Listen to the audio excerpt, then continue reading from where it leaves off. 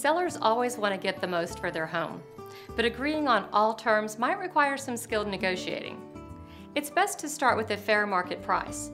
An insulting offer will only offend the seller and might make them less cooperative throughout the entire buying process. You might be able to negotiate things like closing cost, inspection repair items, or major appliances in exchange for a more favorable sales price.